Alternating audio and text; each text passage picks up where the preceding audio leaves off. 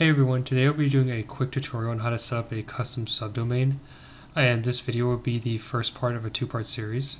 And so in my specific tutorial, I'll be using Netlify and Google Domains, but you guys can use any hosting provider and any domain provider you would want. This step should be very similar. So the first step you need to do is go ahead and upload your website to whatever hosting platform you choose. And once you've done that, you just go ahead and go to the settings tab and look for the domain settings. And there you should see like an input box where you can go ahead and input a custom domain. And so on Netlify, under the site overview tab, go ahead and click on domain settings.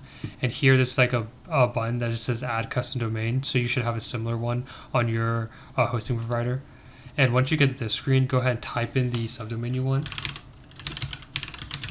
And so this is the subdomain I'm going to use. And go ahead and just verify it and click yes. And those are all the steps for the hosting provider. In my next video, I'll show you how to configure your domain provider to successfully set up your custom subdomain. If you found this video helpful in any way, please like the video and don't forget to subscribe.